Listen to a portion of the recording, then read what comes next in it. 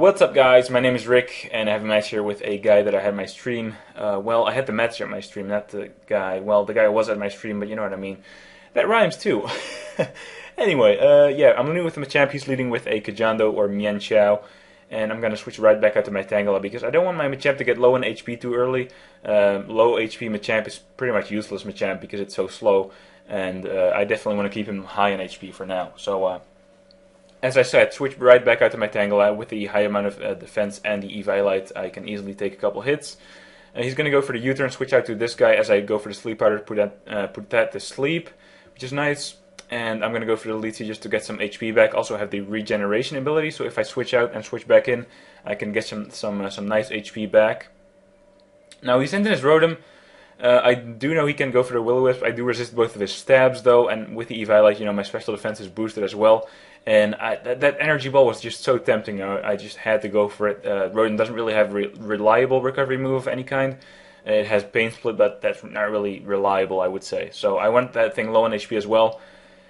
And I think I just go for the second. No, I actually do predict kind of a switch and go for the knockoff, which is nice. I do touch his Mummy guy though, and that really sucks. I don't know if he predicted that somehow, but now I don't have that regeneration ability to rely on anymore, which is not good. And I missed my Leech Seed on top of that, so that is very unfortunate, and now I'm really low on HP. Kind of have to fodder out at this point. He actually switches to a Torterra on top of all of this, which is just fucking great. I do outspeed him though, go for the knockoff, which is kind of nice, but he just gets up his Stealth Rock knowing that I'm going to die from the burn, so good play by him. And not much I can do about it, so I'm going to switch into my Bronzang knowing that I resist, actually I'm immune to his ground moves and resist his grass move as well, so not really too threatened. I am just going to set up my own Stealth Rocks. I do have the Hidden Power Ice as well. Wasn't going to go for that straight away just because I didn't want to give it away yet. And he sends in Rotom. I don't want him to get off that Pain Split, so I'm going to switch back to my Latias for some reason.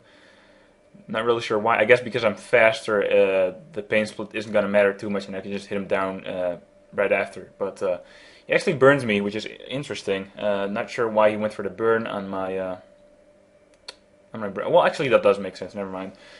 I'm confused. Anyway, this is my Wish Latias, which is a pretty cool set I like to run. It's like still max speed, you know, still outspeeds a lot of things, but it has Wish and Protect, which is really nice. You know, allows me to scout a lot of moves as well as heal up my fellow team members, you know, which I think I do here. Well, Bronzang isn't really at low HP whatsoever, but just want to get him in on that Torterra because, as I said before, I do have the HP Ice I can hit him with.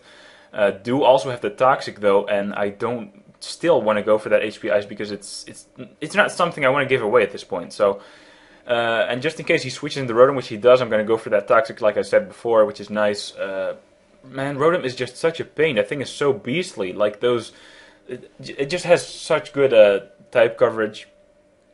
In combination with, you know, good defenses and Will-O-Wisp on top of that, and just crazy. So, not sure why he eats ties. Oh wait, it's the washing machine. I get it now. Never mind. I make kind of a risky switch to Heatran because he might have gone for the Hydro Pump, but he had not before, so I was not really expecting him to actually get the crit Volt Switch right there, which is kind of gay. But hey, that rhymes.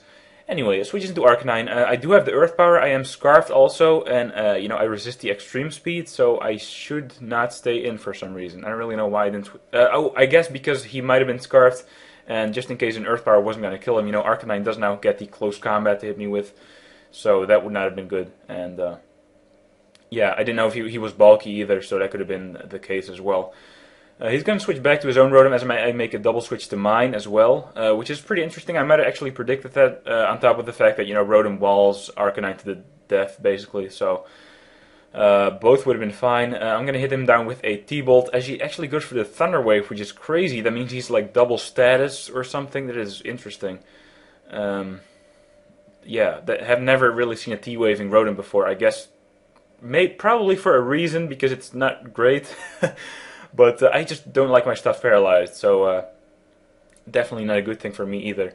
Anyway, I switched back to my Bronzang as he for some reason goes for the Hydro Pump. I'm not really sure why. I mean, my Rotom had no reason to switch out at that point, so why would he not go for the Volt Switch or anything else?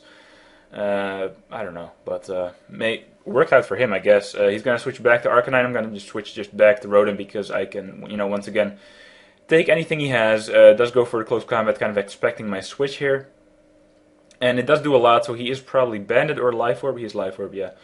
There we go.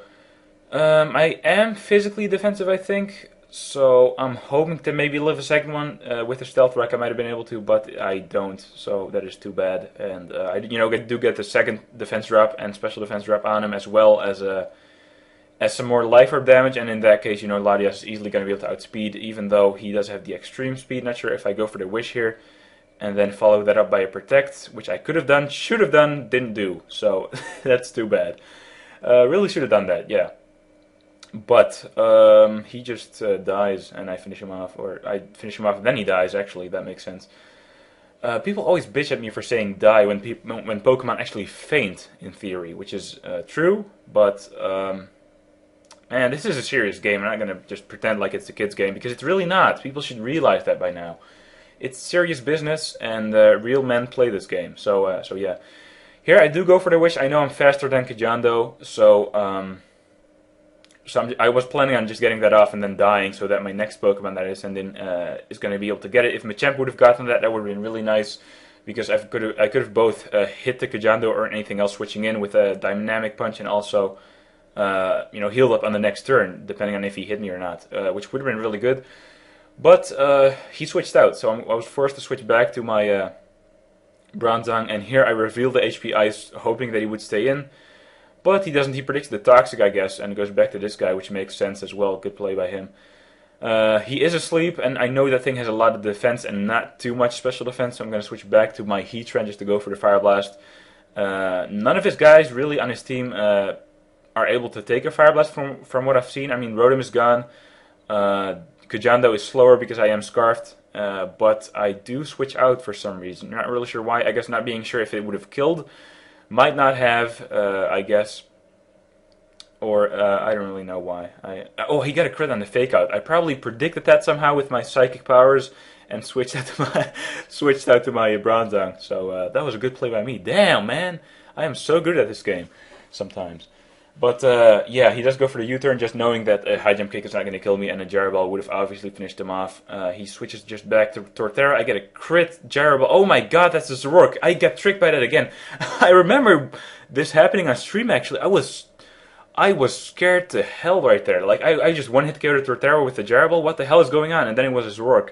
And just now it faked me out again, because it had been so long since I watched this battle back. Holy shit, fuck. That was crazy. Anyway, man, that is intense. I gotta calm down.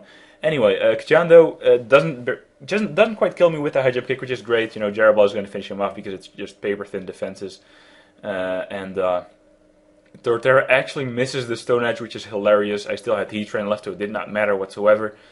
But in that case, I'm able to just go for the HP Ice, finish him off in 2 more hits. He actually hits the second one, but that one is not going to be able to finish me off, so that's just funny as hell. So yeah, that's the game. Hope you guys enjoyed it. For more content, please come check out my personal channel. And I guess that's about it. See you guys later. Peace.